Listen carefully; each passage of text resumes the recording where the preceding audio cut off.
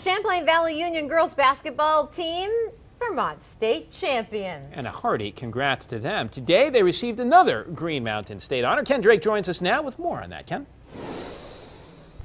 And to say the CVU Girls Hoop Squad is state champs is a little unfair because they're actually the four-time state champions. And this year was another one of their best, running the table and going unbeaten again at 24-0, which now runs through a consecutive win streak to 95 straight games.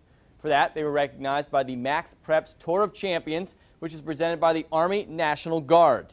This morning, the Red Hawks became one of 10 girls teams and the first Vermont school in any sport honored by Max Preps, which is in its 11th year. The team was awarded with a trophy during today's assembly, which is something this program has become accustomed to getting. That kind of confidence that they have been able to build and the understanding that if you really apply yourself to something, you can accomplish anything is kind of what I hope they all go off to college with that kind of confidence and that kind of belief in themselves.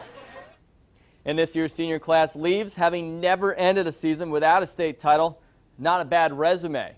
Next up for the basketball girls, they'll try and get on a 5-game win streak to start next season, which will of course get them to an even 100 straight victories. Ken Drake, News Channel 5 Sports.